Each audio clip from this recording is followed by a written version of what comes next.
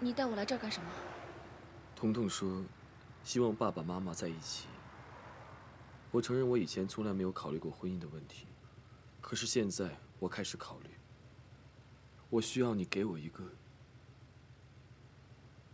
答案。你愿不愿意给彤彤一个完整的家？为什么？就因为你昨天吻过我。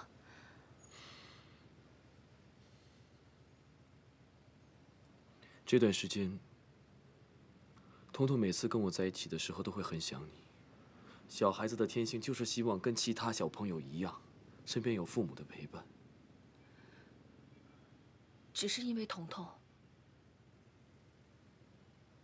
我偷看了你的日记，日记里面的每一页都是一个心酸的故事，所以我不希望彤彤不开心，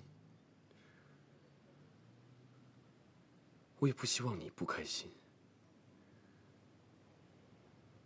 既然当年你愿意把彤彤生下来，我不管你当初是什么目的，我现在完全可以感受得到你对彤彤的爱，所以只要你愿意，我会给你们一个家，我会全力的去照顾你们。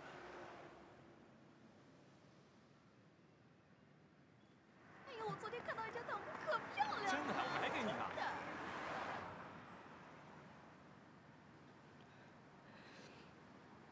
你爱我吗？这不是这一次我们要讨论的主题，你只需要回答我愿不愿意。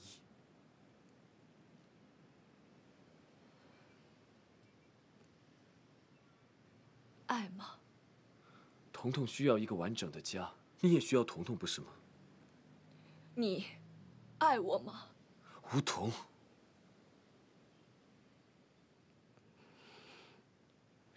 你不爱。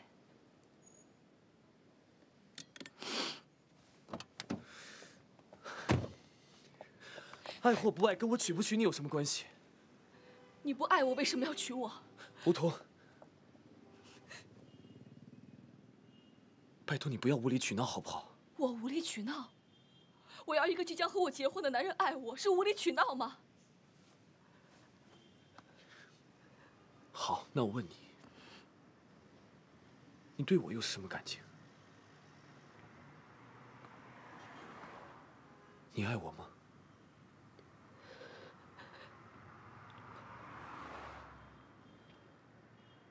我爱过你，可是我已经决定放弃你。这就是我的答案。你以为给我一个婚姻，给我一个豪门富贵的生活，就是对我最大的怜悯和恩赐了，是吗？是，我曾经无数次的幻想，在一个铺满百合花的地方，王子突然出现，他牵起灰姑娘的手，为她戴上结婚戒指，给她爱的承诺和幸福。可惜你不是王子，我也不是灰姑娘。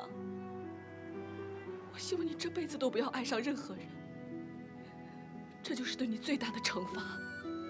你知道吗？爱有多幸福，它就有多伤人。你不懂，因为你从来都没有爱过，所以你也不会懂。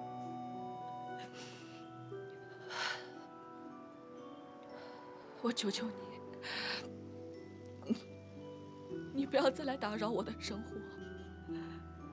也许我现在的一切对你来说都是微不足道的，可是这是我靠我的努力换来的。我就希望我能够跟一个爱我的人，给我快乐的人，过实实在在的人生，而不是我每天委屈，然后取悦你，过我的下半辈子。就这样。